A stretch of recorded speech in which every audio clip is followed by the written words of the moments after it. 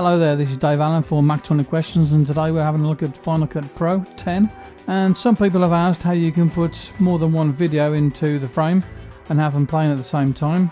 So what I've done here is I've stacked 3 videos up, one on top of the other, and I've set them about in the screen here. So we've got this video here to the left, and then we've got 2 videos to the right, one above the other, and some black bands in between it. And it's one way of doing this.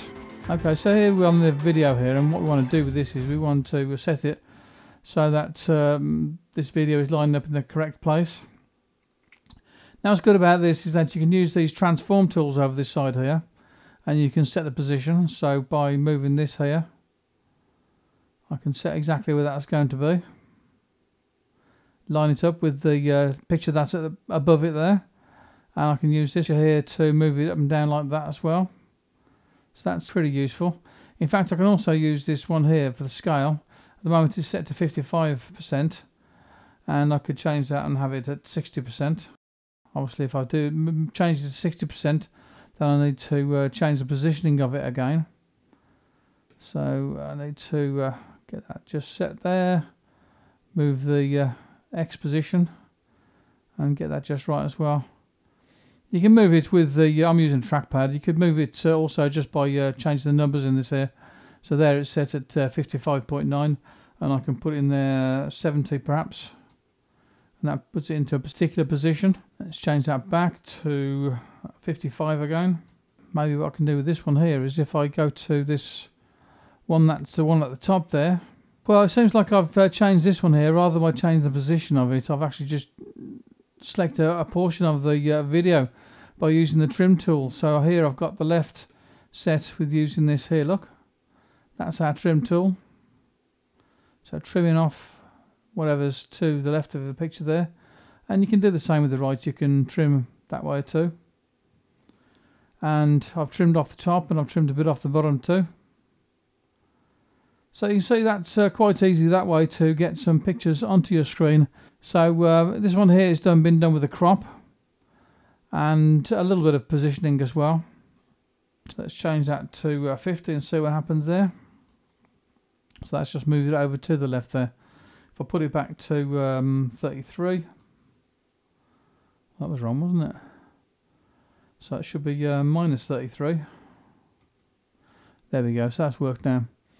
So that's one way of setting things up so that you can have your movies all within the same screen space, as it were, and all playing at the same time.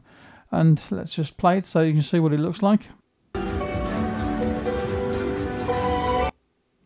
One more thing I should mention with this as well is that with this here, I've had to turn the sound right down on this one here, and I'll take it back up again, look. Basically that's the way of choosing whichever sound I want from those 3 clips. Mixing them all together wouldn't be a very good idea. What I can do as well though is I could detach audio and then take that there and delete it, so now it's gone completely out of the way. There's 2 lots of audio playing there. What I'm going to do again is I'm going to detach audio. The audio's down at the bottom there, look, and delete it. So now I've just got the one audio in there, which is this one at the bottom. That's all working very nicely indeed. And there is another way that you could do this. What we're going to do now is we're going to select these 3 things here and delete them. And the other way to do this is to go to the Generators tab over here and go to Split Screen. Now these are screens that I've got from CrumplePop. There's one there just set up the same way as I have that other one there, and this basic vertical 2 and a triangle Y. Now I found these to be very slow in the way that they work, but let's just give it a try anyway. Let's give it a try with the simple one first of all. Double click on that. It doesn't recognise the properties on there, so we'll just click OK for the moment. And let's just select a bit of movie. Then we've got 2 bits here, look. So we've got this here. I'm going to go up to here and I'm going to select. So I'm marking in point there. Let's take that and select 5 seconds of movie from that. So there's my 5 seconds. And I'm going to apply clip. So now I've got 5 seconds of movie into that half of the image there. And now I'm going to go back to this again. and I'll click on that. No, I'll click on this here, the right, and I'm going to select some video for this. Let's get something completely different. Let's take this bit here. So an endpoint. A young lady doing some acrobatics, lovely, and a bum showing. So there we've got 5 seconds of video there. I press the F key, so I've favorited it so I can find it again if I need to. And I'm just going to apply the clip to that one. So now I've got my 2 bits of video in a screen there, split screen. Today has actually worked fairly quickly to make this video, so let's have this playing and see what happens. I have no audio with this at all, but that's okay. We can get other audio to put over the top of this. Maybe you could take this section here. If I want the audio from that, let's move the playhead over here, and if I press the Q button, and I'm going to detach audio, and this time I'm going to just delete that bit at the top. So now I've got just the audio from that clip. It's probably an easier way of doing that, but still.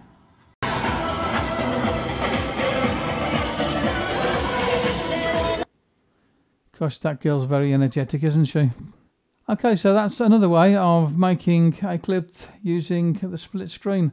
I managed to get these CrumplePop split screen X things for free, and say there's other ones there like the triangle Y shape, and obviously if you're going to use a triangle Y shape, it's good to use this here because it's probably a lot more difficult to do that the other manual way that I showed you. Using some split screen, some generators, and also putting it in manually using Final Cut Pro. Bye bye now.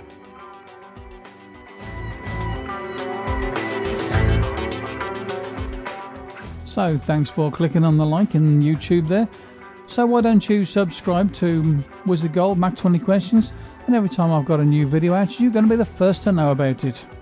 Bye bye now.